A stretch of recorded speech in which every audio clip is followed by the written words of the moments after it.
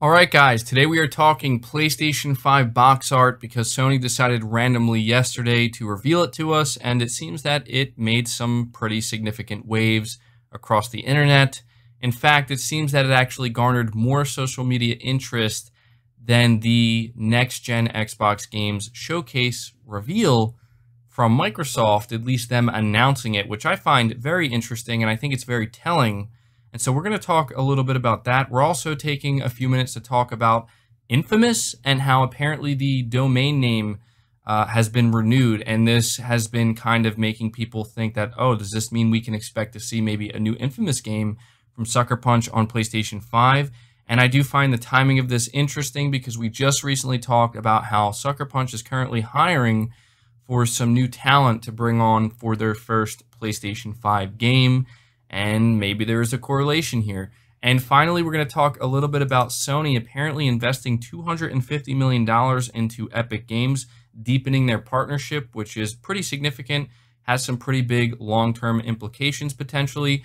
But the thing that a lot of people seem to be focusing on now because of this is that this is apparently proof that Tim Sweeney and other individuals at Epic Games, they were clearly paid to say the things that they said about the PS5, but Tim Sweeney actually came out here and cleared this up and kind of shut down that talk because it's just simply not true. Everything they had to say about the PS5 has been genuine, and there's really just been nothing else behind it. So this is what we're going to be talking about in today's video. If you could do me a favor, make sure you hit the like button to show your support and help the video out. Hit the subscribe button so you don't miss any future content, and be sure to hit the bell notification icon so you are notified immediately anytime a new video goes live.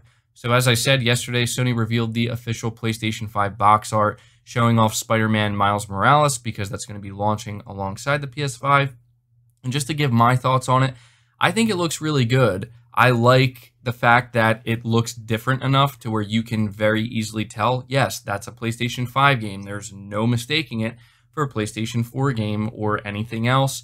I like the fact that they went with the white and black up top, but the big conversation seems to be surrounding the transparent blue border of the actual game case. And it's understandable because it's pretty much identical to what we currently see with the PS4. And I've seen a lot of people showing mock-ups and renders of what the game case would look like if it was solid black around the border or white. And I have to admit that does look pretty cool as well.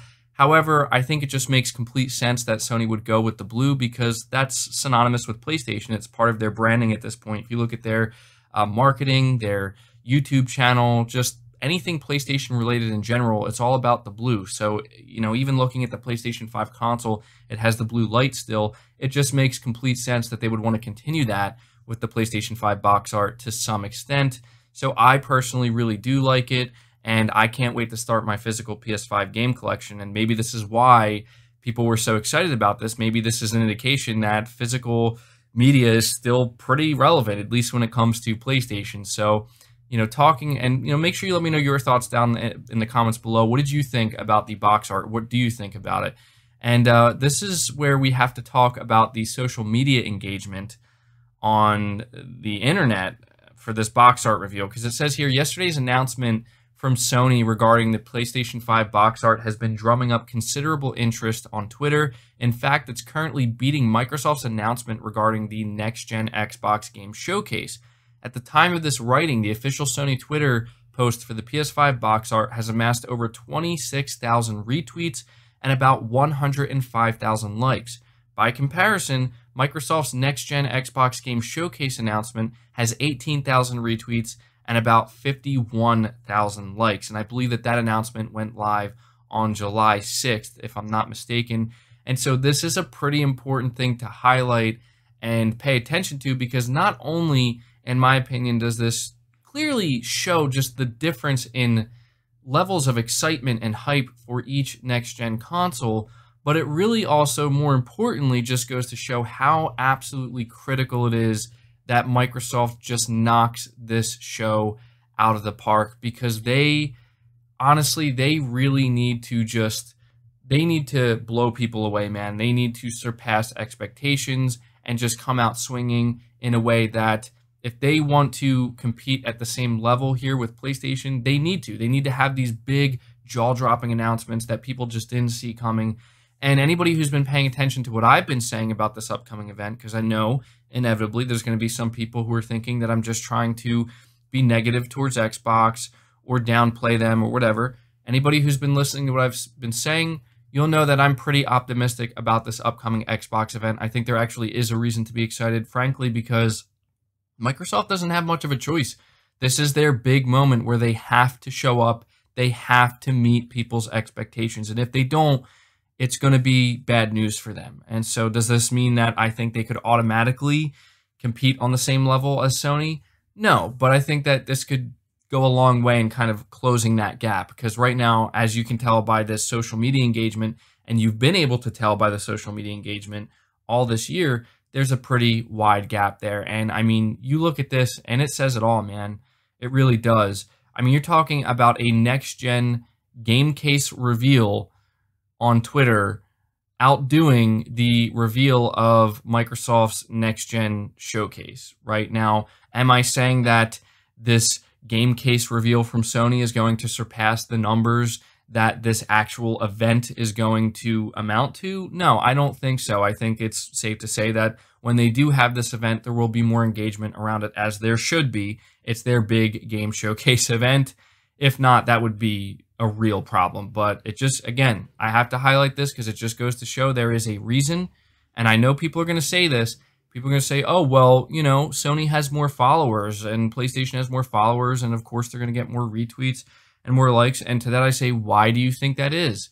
Do you think they just got lucky? Or do you think that maybe there's actually a reason for that? So yeah, just had to take some time to point that out. I find it very interesting. But talking about Infamous here, Sucker Punch recently renewed the domain infamousthegame.com, sparking fresh hope for a return to the superhero series. The developer has been beavering away on Ghost of Tsushima for a large part of the generation, which is finally slated to release next week. However, the Infamous franchise has a small but faithful fan base, and many of its most vocal followers are clamoring for a return. A domain name renewal is not evidence of anything, however, and the studio will probably be waiting to see how its feudal open world game fares before it commits to any potential PlayStation 5 project. So basically what that's saying is that, yes, we are seeing a renewal of the domain name here, but this is not at all an indicator that we're getting a new Infamous game, and they're pointing out here that more than likely Sucker Punch and Sony are going to wait to see how Ghost of Tsushima performs before they decide or nail down what their next project is. However, we could be off the mark here. For all we know, this is part of the plan where they've already decided, like, look, we want to return to Infamous after this. And if Ghost of Tsushima is a huge success, and it's possible that there could be a second one or some type of sequel based in that universe, we'll get to it after we release a new Infamous. I know that there's a lot of people I see that would love to see a new Infamous game. I mean, it says here that the fan base is pretty small. I can't speak to that. I did play Infamous Second Son. I did really enjoy it, so I would be all for seeing them return to Infamous for the PlayStation 5. But again, we do have to highlight the fact that Sucker Punch is in the process of hiring new staff and new developers for whatever it is they're going to be working on next on the PlayStation 5. So maybe it's going to be Infamous. But finishing up this video here, we're talking about this investment that Sony made. Sony has invested a staggering $250 million into Epic Games, which is a minority stake in the company and will help to deepen the partnership between the two companies. Revealed by VentureBeat, the deal apparently cements the close relationship between the two companies and reinforces the shared goal to advance the state of the art in technology, entertainment, and socially connected online services. So yeah, the important thing you need to understand about this investment is that it definitely has some long-term implications. I don't necessarily know that it's worth sitting here and speculating about what they could be because we just don't know. But because of this, a lot of people are immediately pointing to the fact that, this is proof that all of Tim Sweeney's comments and all of the comments we've gotten from Epic Games about the PS5 were clearly paid for. But Tim Sweeney has come out and actually confirmed that that's not the case.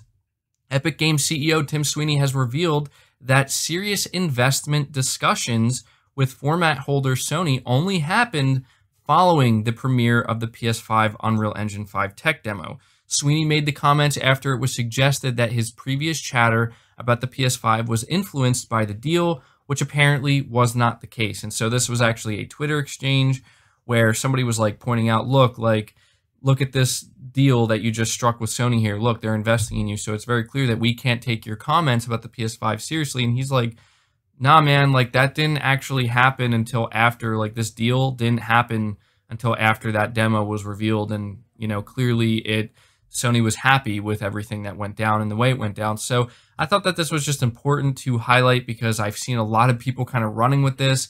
And it seems pretty clear to me that, and this is just my opinion, Tim Sweeney and Epic Games, they are in a position where they do not need to be shilling for anybody. Like, they don't need to be blowing smoke for anybody.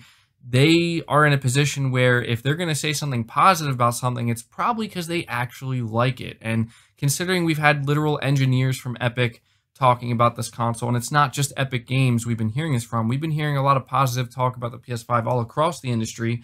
So it's not like it's just Epic Games. I think it's safe to say that most of what they're saying, if not all of it, is pretty genuine, especially when you consider the fact that they actually went back and altered Unreal Engine 5 to accommodate the PlayStation 5's SSD and I/O throughput tech, because they realized that, yeah, this is the future of game development, and we need to develop our engine around that. So yeah, that's going to do it for the video, guys. I hope you did enjoy it or found it informative. If you did, again, be sure to leave the video a like. Make sure you subscribe to the channel if you're new and haven't already. Hit the bell notification icon so you never miss an upload, and feel free to share this video out on top of all that. But until next time, guys, take care.